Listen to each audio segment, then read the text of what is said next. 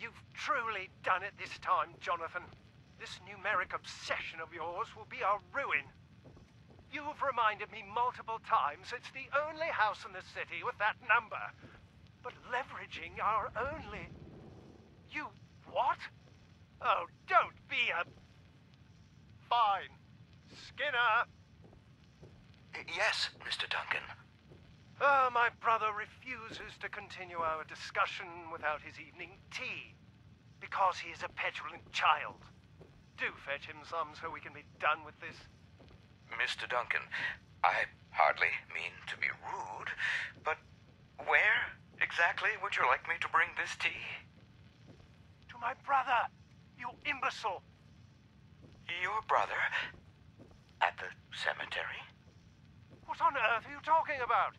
Go downstairs, make his tea, and bring it to the desk directly in front of you where he is seated. Sir, there's no one there. Well, you don't see him? No, sir. Well, that simply won't do. Skinner, fetch my toolkit. You're clearly malfunctioning. Very well, sir.